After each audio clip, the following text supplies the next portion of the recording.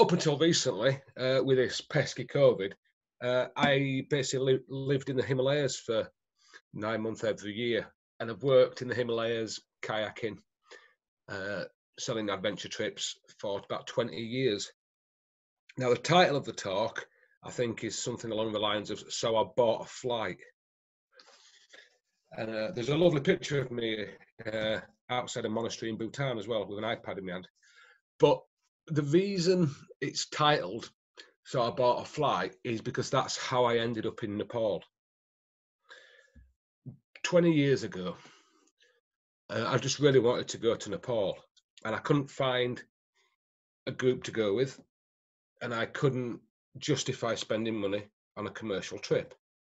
Now, as somebody that runs commercial operations in Nepal and Pakistan and India and Bhutan and Tibet, I should always say, please come on a commercial trip. But I was young and I couldn't justify it.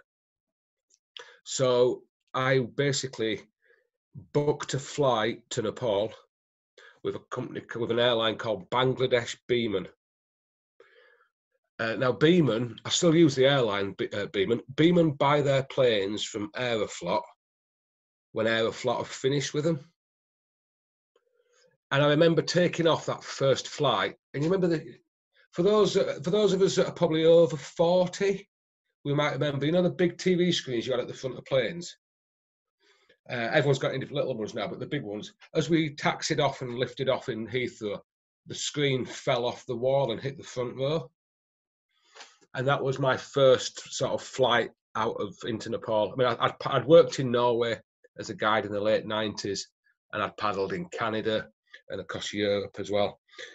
When I landed in Nepal 20 years ago, all I had was a scratty bit of paper with what looked like a child's drawing of a chessboard, but it was really a friend's map of Tamil, which was the tourist district in Kathmandu. So when I landed and walk out of the airport with my boat, get my taxi, and the taxi driver says, "Is it my first time in Nepal?" And I was like, no, knowing that if I say yes, he's going to charge me twice as much. No, it's not my first time. It's not my first time. And because I had this little sketch map, I knew exactly where to go, to which hotel. And I was like, you turn left here, you turn right there, you turn left, you turn right. Put my kayak in my room in the hotel, and the room was called Hotel Star. And it's no longer there, which is probably a good thing.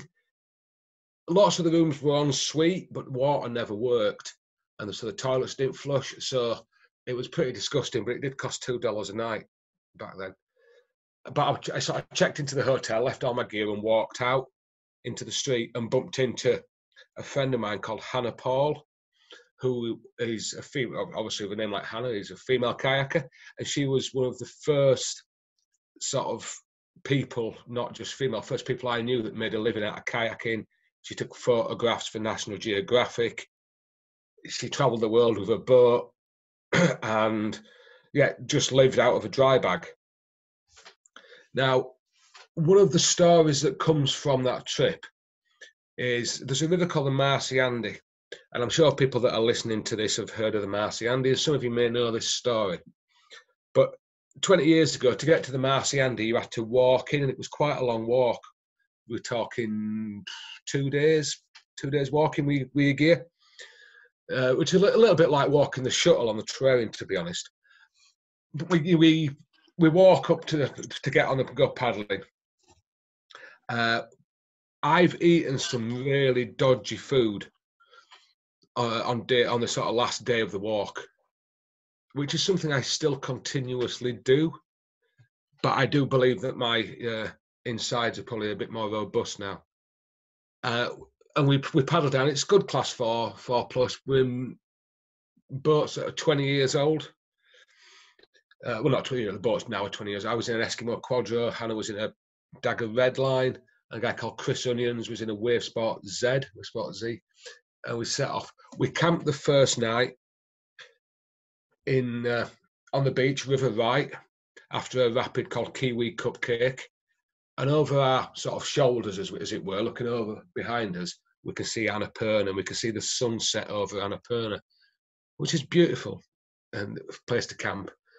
That night we cooked some food, and from memory and looking through my diary before this talk, that night's meal was boiled garlic, boiled onions and smash. Yeah, Alan, I can see your face, mate. Yeah, it wasn't a very nice meal, but I'd not bought the food. Chris had bought it. So we had that. Anyway, 3 of us are laid down now on the beach. We have the tarpaulin over us. And I don't know how many people here have had the 2-minute bubble warning. You know when you're asleep and you just have a little bubble in your tummy and you know that you need to get to the bathroom and you need to get there quick. That's what it was. And I'm laid there between Hannah and Chris, and I get the 4 bubble warning. I managed to get out of my sleeping bag, but not out of my shorts. So the long and short of it is, my shorts ended up getting washed in the eddy at 4 in the morning and hung on the tarp to dry. I then get back in my sleeping bag and go to sleep. 7 o'clock in the morning, I have to get up again due to a poorly tummy. And I run down the beach, and as I'm there doing, it sounds like somebody's turned a tap of rusty water on. It's horrible. But I shout at Hannah because the Annapurna looks beautiful with the morning rays on it. And obviously Hannah works for National Geographic. So Hannah rolls out of bed and gets a camera out of a pelly case and clicks, basically blind, because she can't put her contacts in, she hasn't got time and stuff. She just clicks blind. And this is camera film. This is not digital. And there was a film got sent to National Geographic, a 36 exposure. Alan, you know this story's going, don't you? Yeah, I can see you nodding. So there's a 36 exposure that got sent to National Geographic of the sun over Annapurna.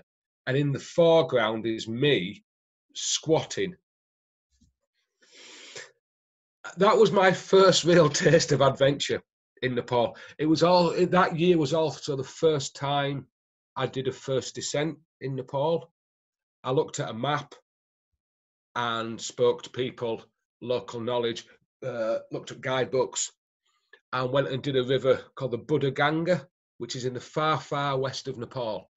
It is an 18-hour bus ride from Kathmandu to Nepalganj, and Nepalganj to a place called Martadi is 21 hours on the bus. And then it's a day's walk into the Buddha Gandaki. The Buddha Gandaki is walled in, tight constriction river, probably no more than 10, 12 cubics, but it empties into the Seti Canale, which then enters into the Canale. It's a long trip by myself with no beta at all. And that was the first time I paddled 13-hour days, and I've continued to paddle 13-hour days on solo trips up until last year. Obviously, I've not been out this year, and I will do 13-hour days, which brings me lovely to a river in North India, which is called the Zarapchu, flows into the Zanskar in Ladakh. The put-in is 4,300 meters, which is high, which means that you really struggle to breathe and that your buoyancy aid gets tighter because foam expands, air expands in the foam, and your buoyancy aid gets tighter, your helmet gets tighter, the central pillars on your boat distort the boat, and you get on. It's 240 kilometers is a Zarapchu. The Zarapchu is class 4-5 box canyons, and if you watched a video by Nuria of her swimming on it, that's done the rounds on Red Bull, I'm sure. It's class 4-5, and then it drops into the Zanskar, which is a beautiful raft-supported trip for another 120. So it's 120 on the Zarap, 120 on the Zanskar, 240. And I've paddled that solo in a day and a half, but I've also paddled it with my friend George Younger in 20 hours and 50 minutes from put-in to take-out of class 4-5. Now, people are messaging me on Messenger, I think. They're just people messaging me saying nice shirt and smile, but I want people to message me questions in the chat. So thank you very much, Ian and Rob. Right, that's that story done, isn't it? Do you guys you're gonna have to nod here, or just put. Somebody's just got to put it into chat. Do you guys want to know how I ended up getting a job working in Bhutan with Steve? Just somebody nod or shake your head, and I'll tell that story. That'll do. Okay. So obviously, I spent a lot of time in Nepal, and I spent a lot of time in Bhutan. And I was invited into Bhutan. It'd be about 7 years ago now, and I was invited in by the king, because Bhutan is quite a closed country even now, and it's quite hard to get in there. You can't get in there independently. You have to be in there invited or on a tour, and I got invited in. And paddled some rivers and spoke to some logistics guys. And then about 18 months, 2 years after that trip, there was a tweet by Stevie B, and he tweeted, looking forward to my next expedition, kayaking in Bhutan.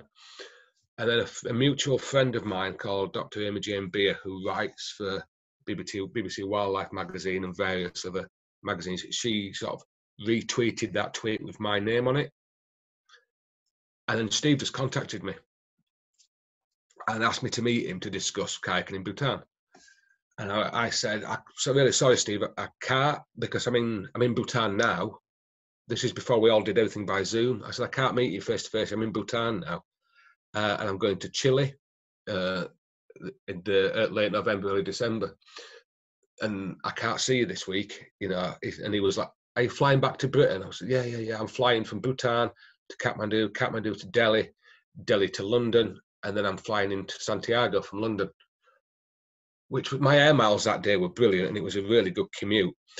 And he said, okay, I'll meet you in Starbucks at Heathrow. So I landed off a plane from Delhi to get ready for a plane to Santiago, and we met in a coffee shop, and it took us less than 10 minutes to decide that we were going to go to Bhutan. I flew out in the spring to recce the river, get the permits organised, organise food, organise hotels, organise all that stuff, and then we flew out in the November to film it. For those of you that are working maybe as coaches, or maybe working in insurance, or working as guides and coaches, we work in risk assessments quite a lot. And my risk assessment obviously was quite intense for working on a TV company. Or so I'm told. I'm told that it was quite intense, but it was really 2 lines, and it just said, this river will be class 3 until it's not. And that was my risk assessment. With it's going to be this long, and it's got steep gorge walls, and once we're in, it's going to be really hard to get out, except in 2 places. That was sort of how it worked. It was a really good trip. You know, I'm not diminishing the fact that we never finished it. It got finished a year later by an Indian guy called Manish Dakar, who works for me, and another Indian guy called Serin Chotak, who was on the film. He's one of the support guys in the raft. And they went in kayaks, and they finished it off. Sophia, thank you so much for the comment. I'm sure people can see it. That's a dynamic risk assessment. Yeah, I'm a firm believer in dynamic risk assessments. I'm not a massive fan of static risk assessments at all. Most of my risk assessments for my company are indeed dynamic, because I think the environments we work in and we leisure in and we adventure in are all dynamic. Most of my expedition planning is on the back of envelopes, and then it gets typed up, but it mostly is on the back of envelopes. So that's that story done, isn't it? I suppose I should talk about the time that, you know, I went to school with the London bombers. I'm sure some of you know this story, but I'm going to say it again. You guys remember 7/7, don't you? Oh, yeah, sorry, I'm just looking at the comments. 7/7 bombers. Now, I just got back from Pakistan when that happened, the 7/7 bombing in London, and I got a phone call from either the Daily Mail or Daily Telegraph, I can't remember which one it was, asking me if I knew, you know, a load of names, and I said no, I don't know them. I don't know them. And they're like, oh, it's the London bombers. I said, well, no, I'm sorry, I don't know them. And they were like, well, you sat next to them at school. Now, that for me was a big jump. Obviously, no social media back then, really. And what the journalist has done is it worked out where the bombers lived and what school they went to, and they went to Batley Boys High School. And my name is Darren Clarkson, DC. So when I sit at school and back, school in the 80s and early 90s, you always sat in alphabetical order. The guys were in the same class as me. I would have sat next to them. Now, what that in itself is quite strange, but what's also really strange is my dad was always late for his trains. And that day he was working in London and he missed his train. And the train he was supposed to be catching was the train that blew. So he went for a coffee and then watched the bus blow and then decided to get a hire car and drive home.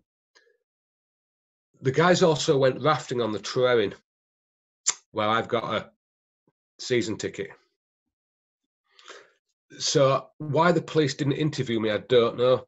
I spent a lot of time in Gilgit in Pakistan, which is where their training camp was.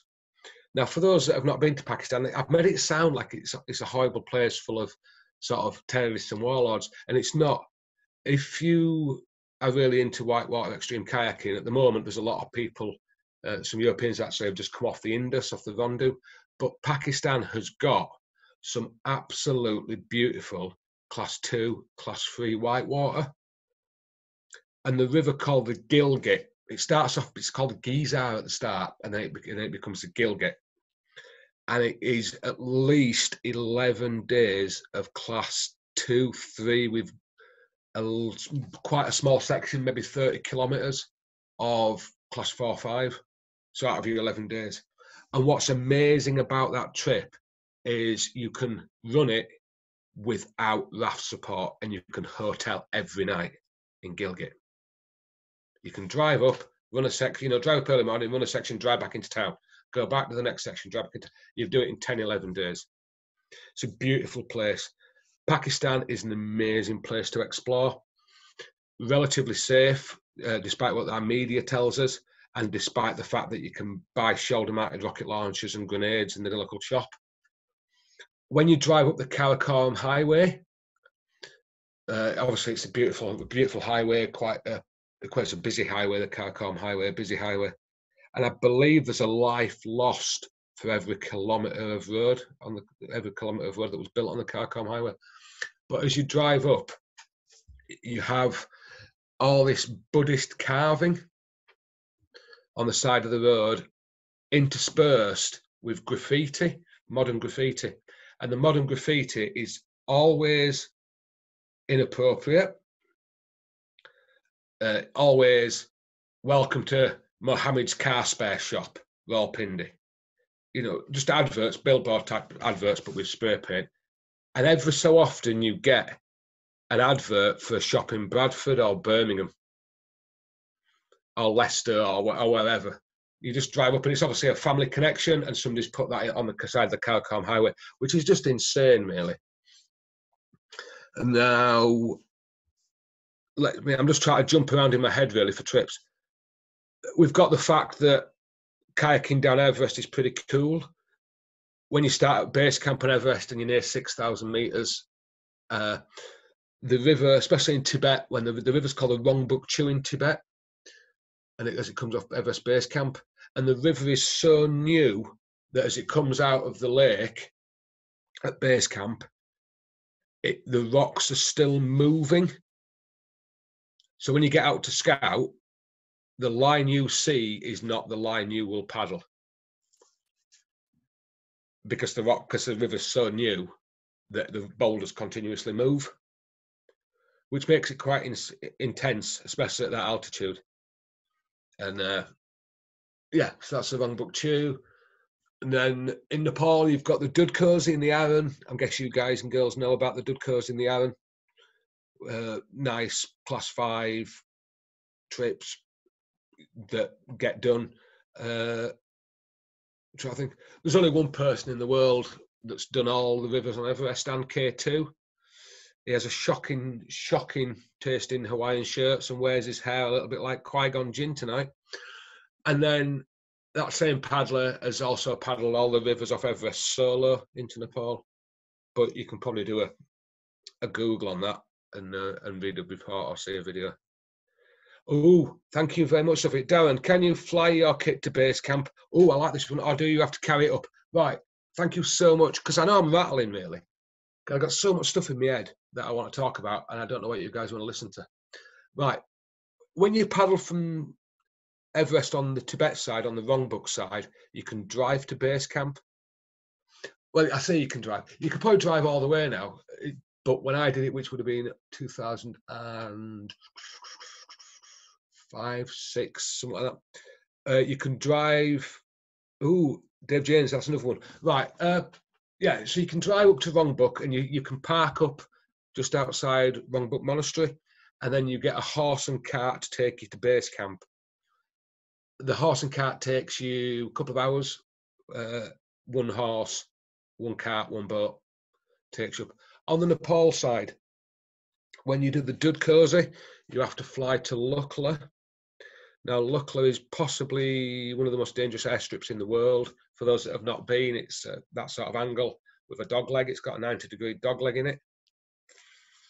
And so you've got to put your boat on a little plane and fly that up there and hope that the plane lands at Lukla. I did speak to an American pilot who flies simulators a lot for training, and he was saying that whenever he flies Lukla on a simulator, that he crashes and kills everyone. He was a commercial pilot. So you fly into Lukla, then you have done at least 2, if not 3 or 4 days walk with your gear. That's if you do the Dudkosi. But when I did the Aran, the first time I did the Aran was 2002. And that was a 21-hour bus ride from Kathmandu to a village called Kadbari. And then it was a 6-day walk from Kadbari up to a village called Num. Now, Num is not base camp, but Num is as close as you can get to a navigable put on. People have tried to go higher, but the Aran is actually the Rongbuk Chu. It's the same river. And as the Rongbuk Chu comes out of Tibet, it falls off the Tibetan plateau. And we all have the vision of, Atlas holding the earth and the water cascading off. That's what it's like when it falls off the plateau. It just falls in cascades of hundreds and hundreds of feet of 100, 200 cubics of water, cascades. Now that itself is beautiful to watch and pretty insane. But you've got to put in Num. So it was a 6-day walk in. When we did that in the early 2000s. And on the last night before we put on, we got arrested by Maoist terrorists, who, if you guys don't know, Maoist terrorists were like guerrilla freedom fighters in Nepal with big knives and AK-47s. And we ran to the river the following day. On day 3 of the trip, it's class 5 gorge, by the way. On day 3 of the trip, the gorge opens up a little bit, and we heard gunshots. And I remember paddling with Craig, and I said, "Craig, what do we do? You know, got gunshots." And he looked at his watch, and Craig went, "I think it's lunchtime." And we sat and we waited for the gunshots, and we went to the gorge wall side where the gunshots were coming from, figuring that they couldn't see us, the gorge wall. And then we paddled out. It took us 3 days to paddle out. It transpires that the Maoists that had seen us robbed an Italian-Spanish climbing party, and they robbed them naked. They robbed them in Num, which was 2 days after we saw them. Like I said, they robbed them naked. So they took all the cameras, all the money, all the rucksacks, all the clothes. And they blew up a police station. They killed a teacher. And that was the gunshots that we heard. When we got back into Kathmandu after 3 days in a night bus, a 30-hour night bus, Kathmandu was on curfew. And it was pretty tricky, and the whole of Nepal was on curfew because of it. Now, the Maoists now, and the situation in Nepal now has settled down. The Maoists are actually in power. And it works really well now in Nepal. You no longer get pressure cooker bombs in trees. You no longer get people trying to extort money off you. I mean, you do get people trying to extort money off you, but that's just the way of Kathmandu. And you don't get people, you know, doing roadblocks and stuff like that. Questions at the side. One from Dave that says, "Have I many paddling injuries?" I've broken my ribs twice paddling. Both times doing silly things. Both times actually on North Wales rivers, and the time that matters is the last one, and it's you can't see, but I can feel it's my lower rib. I always have my river knife in my buoyancy aid pocket. I'm not a fan of having my river knife on the outside. And I remember coming off the Nant Gwryd slabs. I don't know if anybody's aware of the Nant Gwryd slabs. They're the big slabs that run down the Gwryd pub at the bottom of Snowdon. You've got the glidders, and I'm looking at Dave nodding, because if Dave nods, then I know that I'm explaining it right. And as you come off the slab, if you're just slightly offline or you get kicked, there's like a rock that sticks out of the water. And as I came down and landed, the rock that sticks out just caught the bottom of my buoyancy aid. But because my knife, which is we use a Gerber, is quite a big knife in a sheath, you know, it's that size, then it pushed the knife and its sheath into my bottom rib, even though I had a buoyancy aid on, and that's what broke my bottom rib. Now, would that injury have happened if the knife had been on the outside of my jacket? No, but could something else have happened? Quite possibly. It's a risk assessment that I still keep my knife in there, although I have moved its position now. You know, I said I have a different jacket and I have moved position. But I did paddle all that day and all the following day, and without realising that I'd done my rib. The first time I broke a rib was on the Colwyn in North Wales as well. Which, if you're going to go kayaking in North Wales, don't do the Colwyn. It's a waste of a day. Don't go do it. It's in the guidebook. It's just a waste of a day. You're either going to spend a lot of time portaging, a lot of time scouting, or get injured. Just don't do it. Right. So then I've got Ian in chat. He's called Indy. He's called Indy because he went to India once and he won't stop talking about it. Yeah, ain't that right, Ian? I know you've got your mic muted, mate. That's fine. About the Stakeen. Yeah, the Stakeen, it's a river in British Columbia. Big yellow sign says, "Don't go in there, it'll kill you." Takes 3 days, it's 60 kilometres. That's it. It's been done in 1 day. It's been done twice in 1 day by Benny and Gerd and Annie All when they had a chopper to fly it. The Stakeen is possibly the hardest river I've ever done, and the river that is filled with more magic than any other river on earth. It's got amazing, deep, dark gorge walls that close in. At Entry Falls, you've got 25-foot high waves that you have to ride over before you make the line. If at Entry Falls you do not ride over the first 25-foot wave, you get typewritten into a hole on River Left. And you've got to work out of that hole, and you then enter this big, large V at the bottom of the 25-foot wave at Entry Falls, and you track right like your life depends on it, past the big gauge rock, and the gauge rock's bigger than my village, I believe. And then you've got waves that are 20 and 25 foot, and there's about 8 of them in succession crashing on you, crashing and rolling and tumbling. And as you paddle down, the river gets tighter and tighter, and the gorge walls get higher and higher. You've got amazing rock sculptures, white mountain goats that dance on the rim and can sort of free solo. They make Alex Honnold, look like he's a beginner climber to these mountain goats. And they go up and down. After a draining 4 to 5 hours, absolutely draining. There's a guy called Nick waiting to get in. I think he's my boss. After draining 4 to 5 hours, you get to the first campsite, and the first campsite is Site Z. And Site Z is the site of a proposed hydro project, which the First Nation managed to find, and it's stopped now. The rapid before that is Wasson's Hole.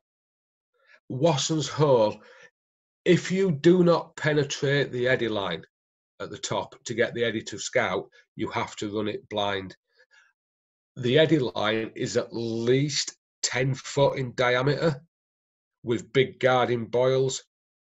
And as you penetrate, if you try and penetrate that eddy line and you're too slow, it will mystery move you and you will surface just above the lip of Wassons. Luckily now, Wassons is sewn so regularly on clips that you can run it blind. It's not advisable, but I ended up running it blind. Now, I was very tired, but it's no excuse for missing any. But you run it blind. You either run it sort of hard left or hard right and hope that you don't end up in Wassons Hole. Because as John Wasson says, the lights are going to go out and you're going to go really deep. And then you get to Site Z. Now, Site Z has been run, but if I go back to the Stikine anytime soon, I'm going nowhere near it. The portage over these huge boulders takes a lot out of you mentally and physically, and it's the longest fall I've ever made portaging, because you've got to try to portaging high or portaging low, and I portaged high and fell around 25 foot sheer, like slipped, twisted my ankle a little bit, which goes back to one of Dave's comments, and got on at the bottom. You have to make this a must-make ferry glide out the bottom of Site Z, and you ferry glide out with all your might because you want to go nowhere near that pour over at the bottom. That second day on the Stikine is hard. It's the hardest day out of the three, and you camp on River Left after Garden of the Gods Rapid in Wolf Track Camp because there's wolf tracks on the beach. You camp there, and then the final day you paddle Garden of the Gods, you paddle Scissors, the Wall. Then there's a rapid called the Hole That Ate Chicago, and then there's a rapid called V Drive. And V Drive is really the last rapid in the gorge. It's amazingly steep, amazingly steep. It is a huge V tongue that drops off into a big lateral crashy hole, and all the water then pushes into an undercut wall on River Left. The portage, if you are portaging it, you can, some water levels you can portage River Left, but to get out of the eddy is immensely difficult. And at other water levels, you have to portage off River Right, which means an abseil of about 60 foot. Now, most people, I don't think, have 60 foot abseil ropes in the backs of the boats, especially when they're on committing trips. So most people do run it, and you just don't want to swim there at all. If your deck blows on the Stikine, you're in a whole world of pain. And then you float out of the bottom of V Drive, and you've probably got the length of the 3 rapids at the mill on the D. So from the little rapid at the top of the car park to the wave at the bottom, you've got that distance between the bottom of V Drive to the next rapid, which is Tanzilla Slot. And Tanzilla Slot is no more than 6 foot wide, and it is the end of the canyon, end of the Stikine Canyon. Going through that slot, there is possibly the best part of 300-400 cubics flying through that slot. So it's really deep. For those that don't know, if anybody doesn't know what a cubic is, cubic meter per water per second, it's a fridge. So it's like 400 fridges going past your eye line in a second, going through that gap. That's probably about right. And people are checking their heads, but I think that's right. If I've done my maths wrong and it's not a fridge and it's more like a microwave, let us know. But so that's the Stikine. Then there's 2 really big rapids as you leave there that have got names that I don't want to repeat because I can't see all the guests on here, and I hope there's nobody under 18 because the names are not necessarily suitable. So you've got 2 big, huge rapids after that, and big whirlpools that will, even on the flat, that will suck you down. Now, the Stikine is a river that pulls at your heart. When people get motivation to run the Stikine, it wakes them in the night, and it did for me. It woke me for years and years in the night wanting to run it, and it wakes me now because of what could happen in the Stikine, even though I've done it, and I will go back and do it again, I know I will, but it wakes you in the night constantly. It is the longest, as the keen paddlers will tell you, it is the longest, loneliest road as you drive up Highway 1 out of Vancouver, up into northern British Columbia on the Alaskan border. There's a big bridge at the put-in, huge big bridge. It's a metal bridge, and you sleep under the bridge at the put-in, and the bridge roars with traffic in the early hours, and it's almost like a ghoul. You know, he's waking you up at like 4 a.m. as these big like juggernauts and logging trucks fly past, and it just roars at you, and that sets the scene for the Stikine. It's not like any other river I've ever paddled. It's a magical place. Okay, next question. This is the last one I've got, so if people want to do fire questions, put some more questions on that, that'd be lovely. Okay, Paul Fletcher's question. Hi, Daz. How did you progress from club paddling to raising your game and getting into expedition paddling? I had no friends, is a simple answer, Paul. So I was a club paddling, and I paddled with Pennine Canoe Club, and the routes are still going, and it's brilliant that they're still going and they're still bringing people into the sport, and it's an amazing thing.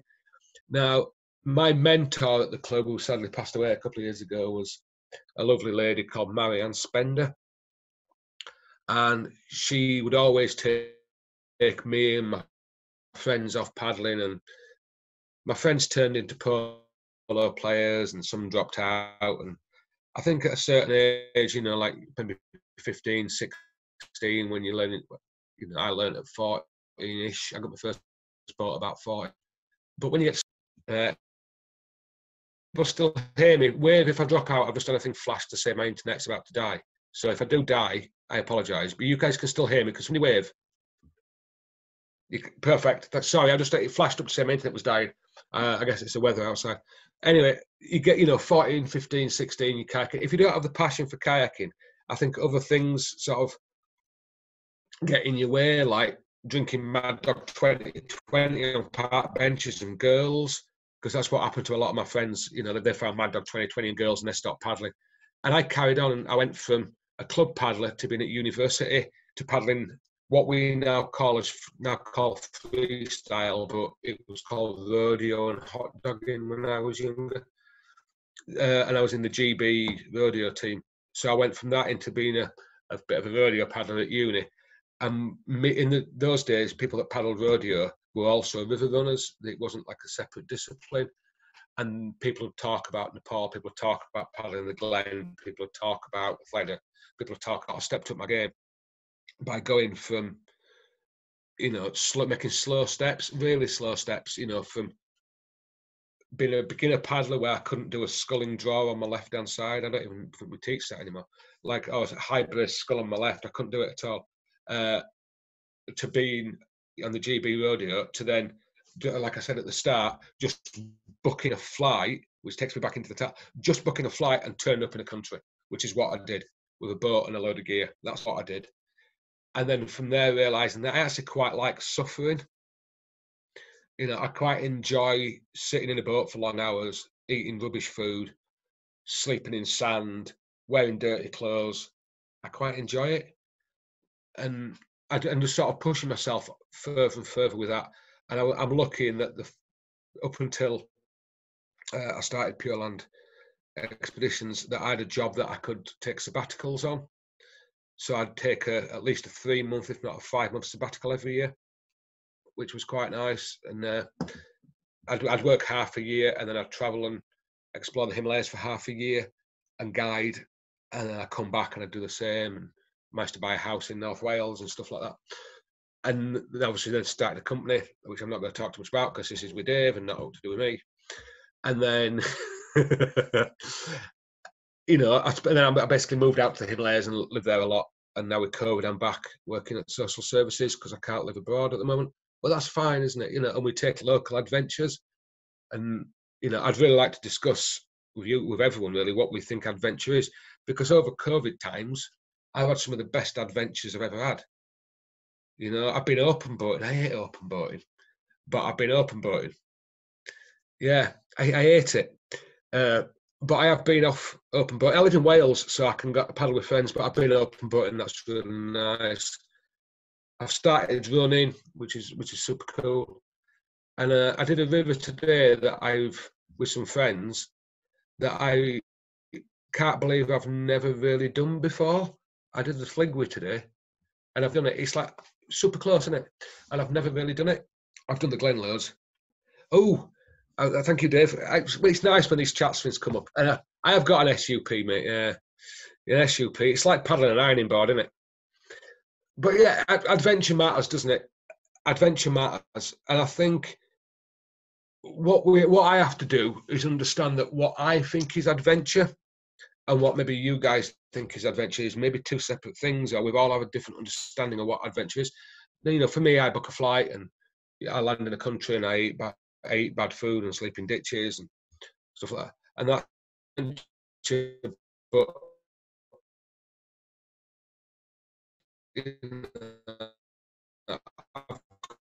I've got an 8-year-old nephew. If he walks up Kinder Scout, that's going to happen. And I think that's something we can discuss openly at some point over campfires, or you can put comments in. Yeah, Dave's got to find his sup. What else we got? Right, Rob Slater, do you find your current running bug is improving your paddling fitness? No, it doesn't, Rob, because I'm inherently lazy. For those that have watched me paddle or have paddled with me, I tend to paddle a lot like a T-Rex. For those, you know, like when you paddle kayak paddles, you know, if you've got a bench shaft paddle, your hands are supposed to sit on the bend. And mine don't. I'm at least 2, if not 3 hands in from the blade to the shaft joint. So my hands are much closer. And when I put my hands down, nearly all the time, my hands will sit my thumbs will just rest on my cockpit rim, which is, you know, really like that. It's really close.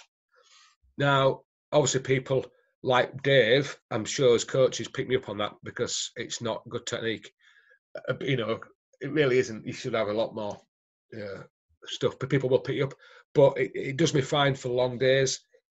I do use a bench shaft paddle, although why I don't know because my hands are so close. But my little fingers can just sit on the bend, especially if I use my Lettman. The little fingers, to say it just does release a little bit of the pressure, and yeah, that's it. Because if you find me another question, or I can rattle on about another trip. I can talk about the ALSEC if you want. Does anybody want to hear about the ALSEC?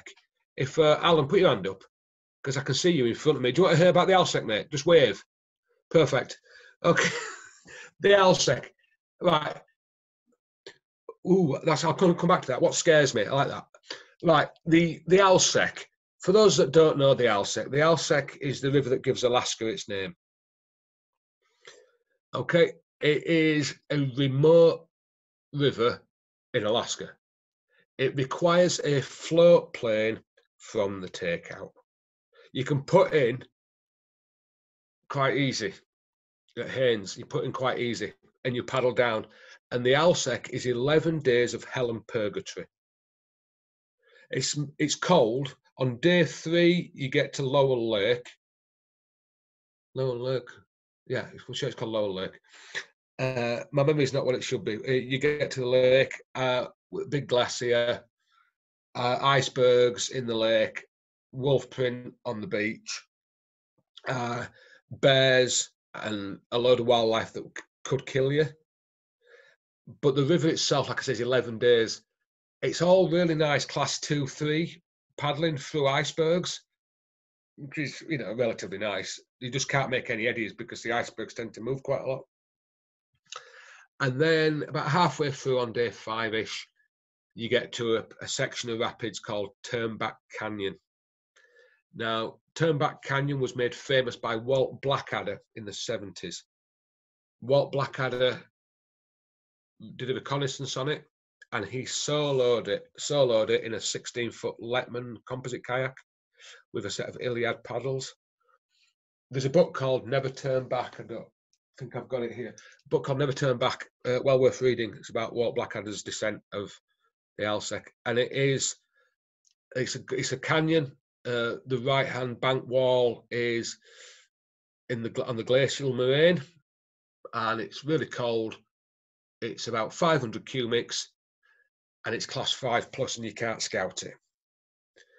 And if you decide to portage it, you're walking over a glacier.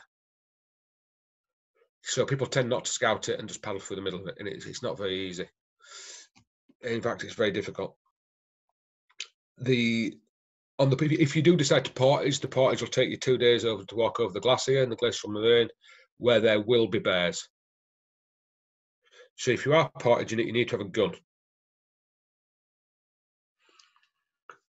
We had guns on that trip, little pistols in pelly cases in our boats. I don't believe that those guns would have killed a bear, but they definitely would have scared it a little.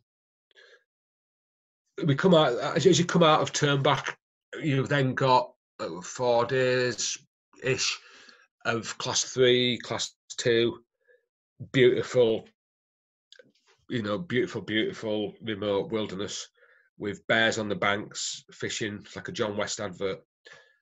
And you get to the takeout, and if you're organised, then you know where the airstrip is. And if you're not organised, then you don't. And you end up paddling way past it and having to walk back for 2 hours with dragging all your stuff back to the airstrip. Because you can imagine the airstrip's in the bush. It's not signposted, is it? It's just a bit of sand in the bush.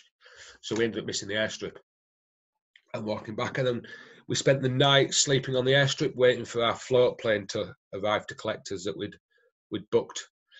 And that night, the local fishermen there were commercial fishermen catching salmon on the airstrip. They've got big holding tanks for the salmon, and we managed to have salmon cooked over an open fire as Aurora Borealis shone on, which sounds beautiful, doesn't it? But I'm a vegetarian, and I was shattered after all that kayaking, so I didn't even see the Aurora Borealis properly.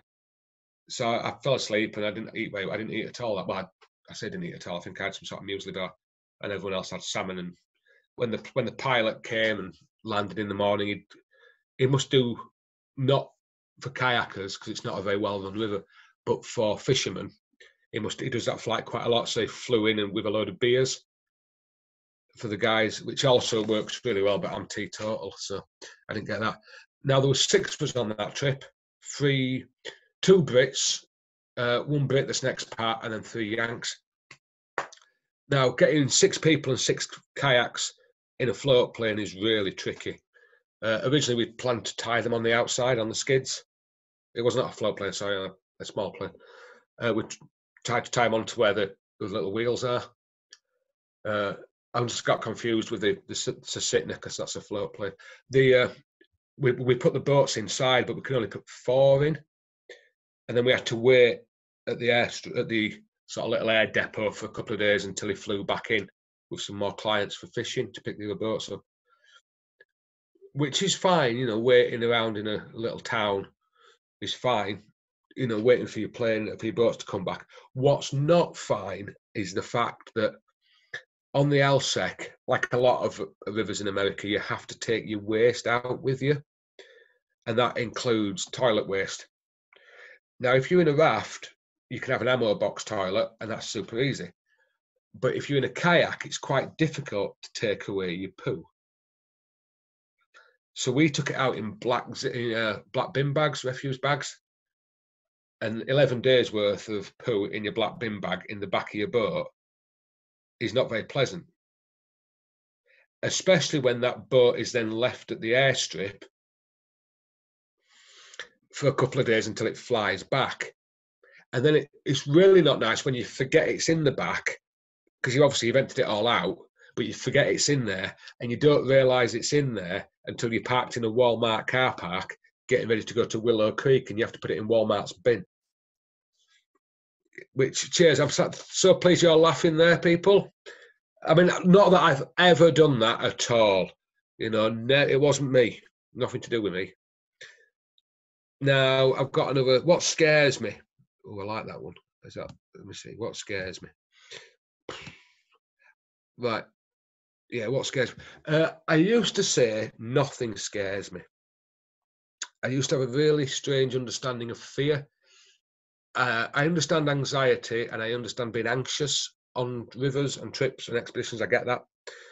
But I had a really sort of strange understanding of what scares me, because I never really got scared. I got that nervousness, the butterfly stuff you get.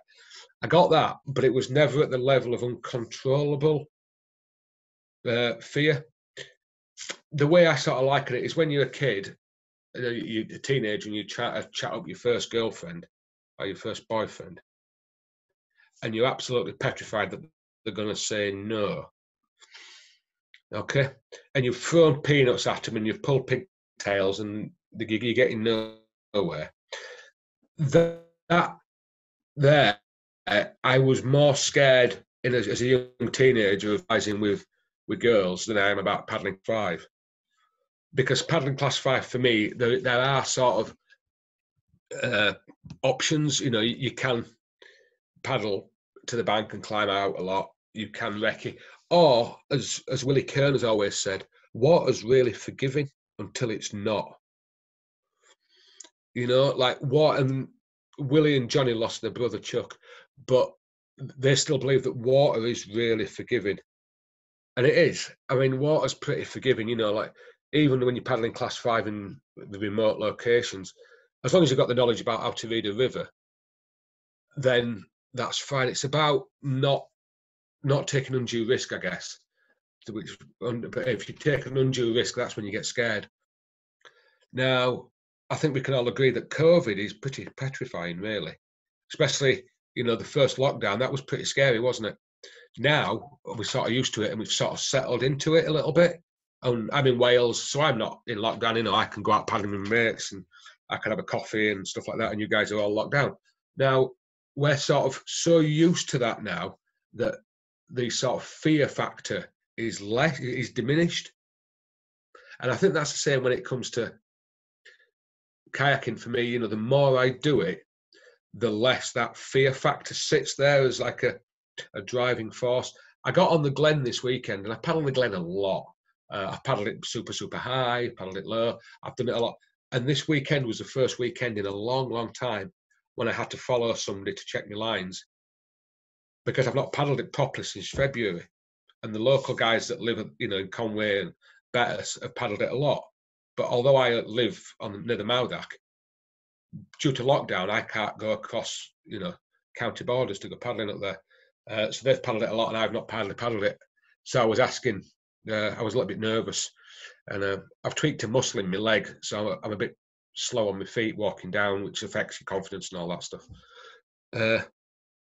What we got here could be worse. Could have stabbed yourself with a frozen. Oh, right then. Losing rivers to dams. Yeah, it's a damn shame that, Ian. Right, yeah. We've lost a lot of rivers to dams. Nepal has lost a lot of rivers to dams. Like the Marciandi that I spoke about at the start with Hannah and Annapurna and what have you. That campsite that we were on is now under a hydro. That's gone. The Botacozi's got yet another hydro. That's gone. The Balefi's getting one. The Canali, the Great Bend, is getting one. Tibet's pretty much annihilated with hydros at the moment. Bhutan has got hydros, but Bhutan is obviously quite sensitive to its environment. Excuse me, and you don't see the hydros. They don't affect any white water. Not that white water tourism is a big thing, and they don't affect villages, and they don't affect the ecosystem because they do surveys properly, which I think a lot of people don't. That's pretty quick there. Getting old scares me. Yeah. Thank you very much, Alan. You got to go now, but thank you very much, mate. It's been a pleasure. Anybody want some more stories? I could talk about the Sitna, because since I've mentioned the Alsa, there's a Sitna. There's a Sitna, or the Big Sus, as it's called, is in Alaska again, and that requires a float plane to fly in. So you're flying on a float plane with your boats, and you land on a lake, and then you bushwhack down to the put-in. And at the put-in, the river is just under 1 kilometre wide, which is really wide. It's probably 400-500 cubics. The first rapid there is called Devil's Creek Rapid. You camp on the right-hand side of the put-in. There is a hole on Devil's Creek Rapid, holes halfway down on River Left, that is at least 30 foot on the face of the pile.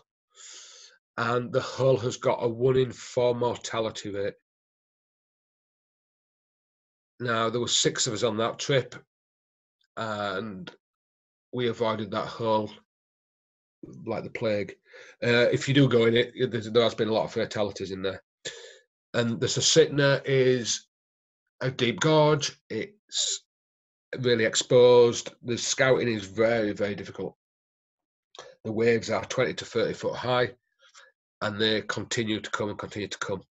The eddy lines are at least 20 foot in the core, and you're paddling loaded boats. It took us 2 days, but I know people it's taken 4 or 5. And then at the takeout of the Susitna, you climb out on the river left after 2 hours of flat. There's a railway bridge. You climb out on the railway bridge and you wait for the freight train to pass. And the freight train passes at 4:20. And you have to get to the railway bridge before 4:20. And you can't book a ticket. You just have to flag down the driver. And because this is Alaska, you can bribe him a little bit. And you sit on the back, and it's a little bit like Boxcar Willie, and you sit on the back of the freight train with all the coal or what lugs or whatever, and rattle along. Yeah, I've just got a message here that says we're coming to an end, and that's lovely. I didn't talk about the Himalayas a lot. I just spoke about a few, and I spoke about Alaska loads, which was brilliant because I don't often speak about Alaska and British Columbia, so that was ace. And open some mics, and we can talk some bobbins if you want.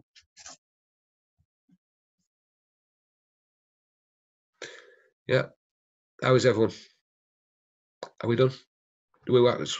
Thank you so much. Oh, Ian, thank you so much. It's been fab. Cheers, Sophia. Where's my next paddling destination? Ogwin.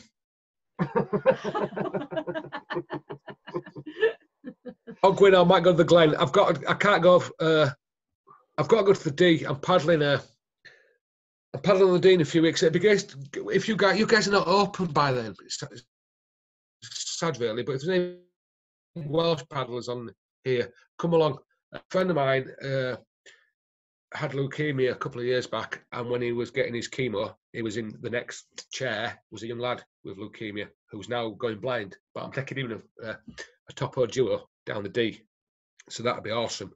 This lad that's just recovering from leukemia in the front of a topo duo down the D, that'd be amazing.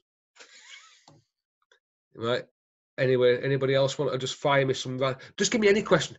Do you guys know? I got a pen yesterday that can write underwater. I mean, it can write loads of other words as well, but cheers, Natalie. I like it when people laugh at my rubbish jokes. Okay, I think this is going to go on for a while, and I'm sure people are going to stop on and chat to you, Darren. But I'd just like to say, because some people are starting to leave now, because this is the time we normally end. Thanks ever so much. No problem. It's been thoroughly interesting. And could I just ask one last question? Of course you can. What is your definition of adventure? You see, I don't know if I have one. Definition of adventure. I'm sure that there's a book somewhere. I mean, I might even have one there. I've got research methods for leisure and tourism. It might be in there. People tell me that I'm an adventurer, right? Or that I'm an expedition paddler, or I plan expeditions, or I plan adventures. But really, I just hang out with my mates, or not. Like I do it by myself. So maybe an expedition is when you realise that your home life is not what you want it to be, and you need to leave for a little bit. You need to check out for a little bit. Maybe that's what adventure is like. You just need to check out for a bit. Then I don't know. But you can have adventure anywhere, can't you? You can have adventures. There's a wood at the back of my house. I love going in there. It's an adventure in it, So you don't have to book flights to go on adventures. You don't have to, put yourself in environments that are necessarily scary for adventure. You can have doorstep adventures, and I think doorstep adventures are brilliant. I think as we get comfortable within the adventure arena, if we're using those words, the adventure arena, then we can stretch what is normal for us. We can stretch from, when I was a kid, and I'm old enough to remember that you played out until the streetlights came on and then you came home. And your mum and dad would say, or my mum and dad would say, Yeah, you can ride your bike, come in when the street lights come on, don't go past the end of the cul-de-sac. And I was always the one that went out of the cul-de-sac to the next cul-de-sac, and then the following night went to the next one, and the following night went to the next one, and the next one, and the next one, and the next one, and came back and got told off, and my brother never did. Which might explain why my brother works for the government and I don't. You know? So maybe adventure is just pushing your boundaries a little bit. And the more you push, the more you get confident. And the more you push, and the more you get confident, and that's why it expands. So it expands from, you know, walking up Bleak Low to going up K2. I don't know. Or you just piss about with your mates, which is what I tend to do. That's it. Find me some more questions, people.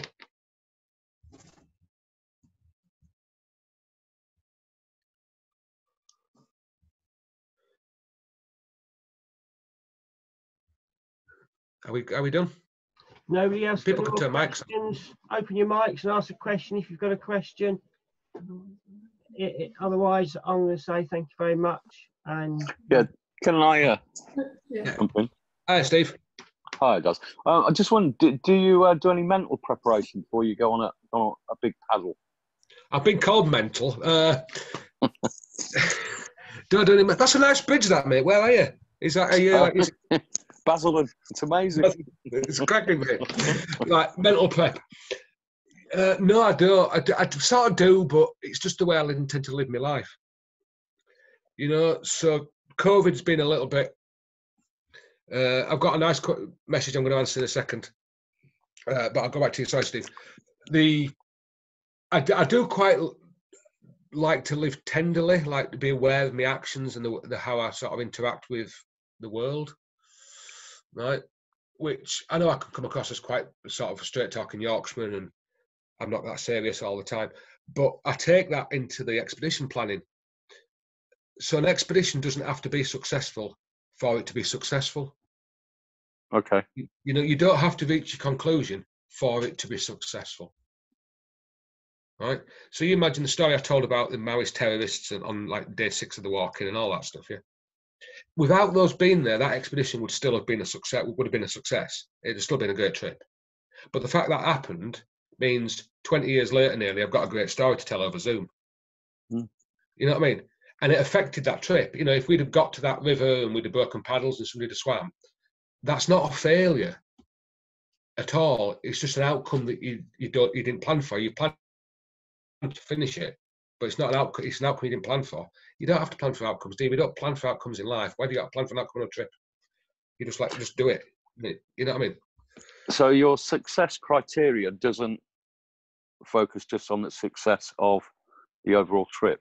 No, not at all. Not at all. So I have so obviously I was quite blasé about the fact that I've soloed the rivers of Everest and nobody else has done it. I sort of went past that a little bit. But the criteria for that solo trip was actually financial because Berghaus paid for it. But mentally, the not finishing the trip was all right. If I'd have started the trip and had to bail out because it was too difficult or injured or whatever, it wouldn't have been a failure of a trip. Financially, it would have been for Berghaus. They wouldn't have liked it. But for me, it wouldn't. It would have been, this is a story to tell when I set off to do that trip and it didn't work. But it's the story that matters. We live in, you know, the way we live our lives, we live in stories. If you think about life as a story, you know, stories are boring if we know the end.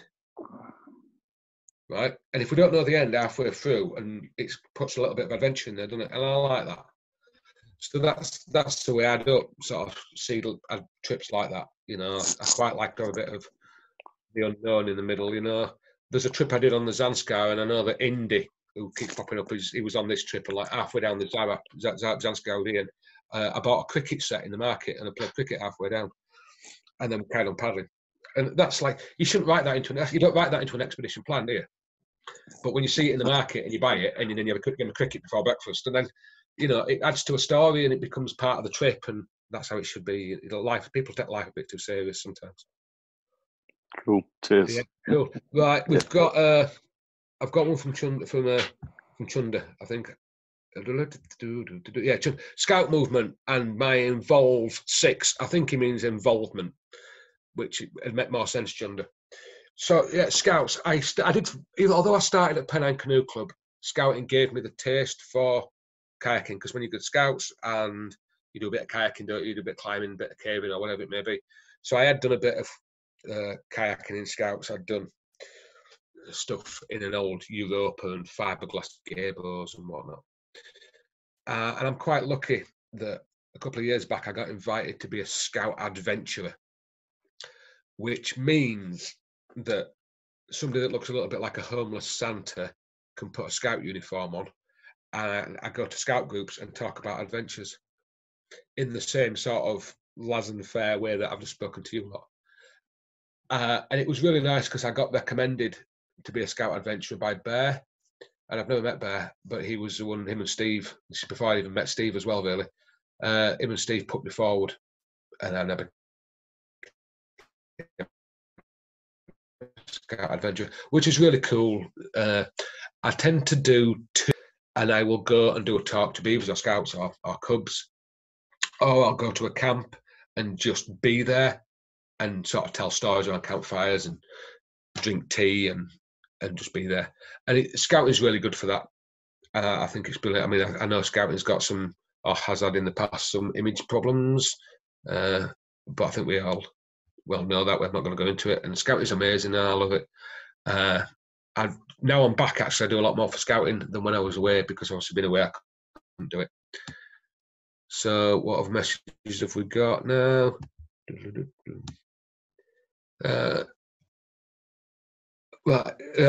Simon messages Daz, how do you get into the right mindset for paddling day after day in stressful situations? Are there some days it's harder to do? Is there a trick you use to reset when it's difficult? Right. So day after day, stressful environments.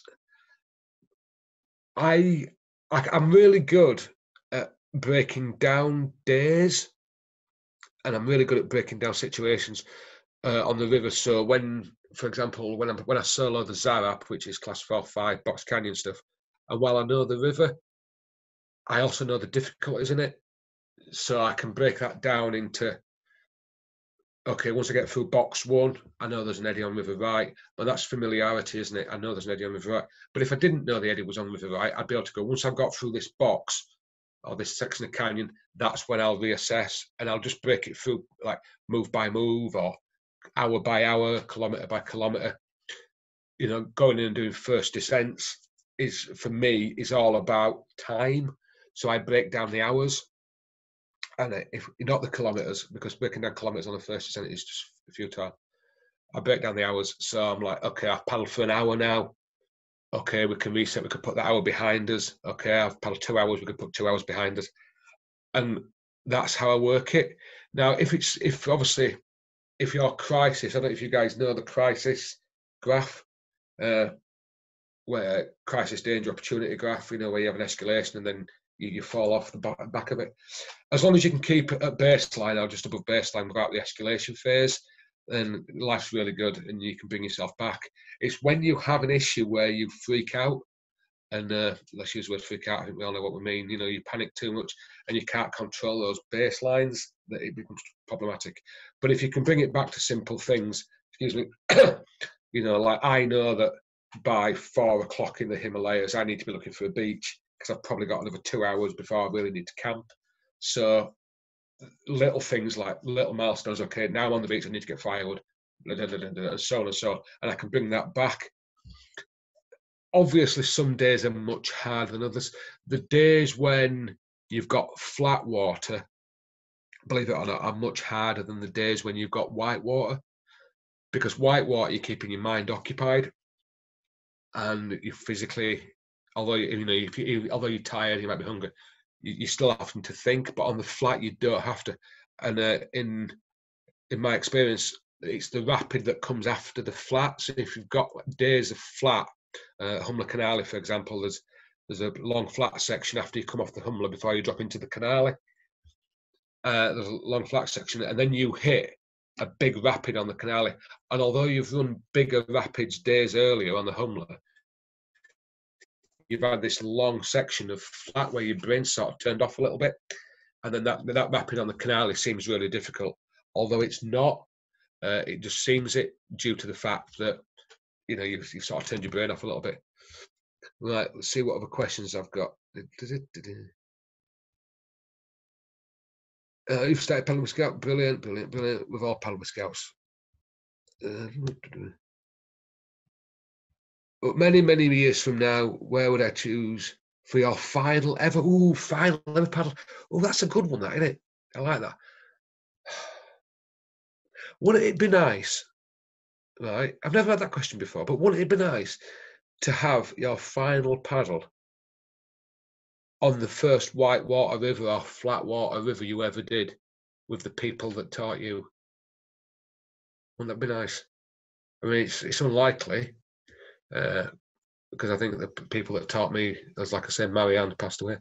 But it'd be nice to go back to that first whitewater experience or that first lake experience or whatever it may be, and just reconnect with the people that showed you that kayaking can be cool, or if you're open boating or whatever it may be, that you can actually do it. I mean, if somebody had told me at 15 that I could make a living out of kayaking, I would have probably taken a slightly different academic life. But I do make a living out of kayaking up until this year, which is pretty cool. But yeah, I think going back into the river that sort of got me hooked would be amazing. I've just got over the COVID, I managed to buy a couple of boats before prices went silly, and I've got a Topo again, because that was the boat that took me from class 3 to class 5, and then I've got the boat I did my first ever cartwheeling, which was a pre-on Hurricane. So I've got a Hurricane as well, and just because it's nice to go back in and remember the boats that you learned in. I've managed to get an old set of paddles, old set of Werners that I used to have before. 90 degree offset 205s. Managed to pick a set up on eBay, and it's just nice to go back and remember where you came from. I did have a Gabo Olymp Mark 5 in gold glitter, but sadly I sold that. What's next? How he feels like he's one that's not been involved in Scouts. Don't worry about it, mate. You're fine. That's it. I think that's all the questions. Yeah, that's all the questions. Thank you so much, everyone. It's been lovely talking to you all. Obviously, it's just like doing my podcast. And if you listen to my podcast, that'd be ace. It's on Podbean, and it's just like doing this, but I don't have faces on Podbean. I just talk to myself. Can you put the link up in the chat for us, Darren? I don't know if I can. Hold on. Keep talking. Was somebody talking? I'll try and find it. Because I'm not very good at this. As you'll know, I'm a bit of a technophobe. But yeah. So while Darren's finding that, we've got a pretty well full program now till the end of February. So there's a few people on here today that are talking. Next week. Cheers, Harry, mate. You beat me to it. Next week we've got Del Reed. The following week Ollie Sanderman. I think he's here. So yeah, he's still here. And then we've got the pin-up boy of British canoeing, Chris Brain, Adam Robson. Then we've got our Christmas quiz, and then into the new year we've got a few authors. Then we've got Daryl Shaw from British. Oh, authors! Have you got authors? Yeah, yeah, more authors. Then we've got. We want to buy a book for Christmas. Then Sophia's going to tell us all about risk assessment, and hopefully she's going to cover those 3 magic words: must, should, and could. Which it's all class 3 until it's not. All class 3 until it's not. Yeah, still now, Dave. Can I be the pin-up person of insurance then? No. You want to be the pin-up lady of British Insurance? Yeah. Okay. I'll change the post on here and put that on. Don't. And then I think we got some. To me, I think we've got some exciting ones coming up as well. We've got somebody from the John Muir Award talking about obviously the John Muir Award and what they do. And then we've just had somebody from British Canoeing from the Access and Environmental team who have agreed to come and speak. So that's where we can ask these questions about what are British Canoeing doing to stop the dams and the hydros ruining our rivers. I'm not prompting any questions there, but maybe somebody would like to ask those questions. There you go. It's funny, I'm just deleting it. I had a few people send me messages on my phone that I've just looked at. So if I didn't answer your questions because they went to my phone, then you should have put them in chat, and I'm not going to answer them. Is that it then? Are we done? Cool. Yes, If no one wants to ask me any more questions. Appreciate that. Speak to you soon. Goodbye, everybody. Yeah, it's awesome. Thank you so much, gang. I'm sorry that was on. It wasn't linear at all, but that was fine. Have a great night, everyone. Don't get too drunk. Okay, I'm going to hand over to Lewis and Nat as normal, and I'm sure they'll, and Steve will be there, and Simon. They'll be up to the early hours talking rubbish. I nearly used another word, didn't I? Don't look like that, Steve. Okay, bye, everybody. This was a With Dave production.